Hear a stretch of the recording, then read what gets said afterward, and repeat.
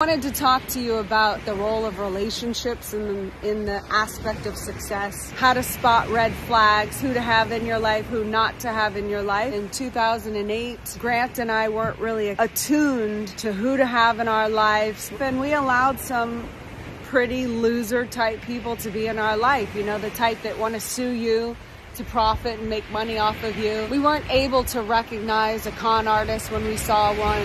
But you know, as time went on, Grant and I fortified first as a couple. We figured out how to work together. Once we were able to get that piece in, then we could start layering in who do we want around us? Who do we need in our lives that it can actually be helpful and beneficial to helping us get to the next level?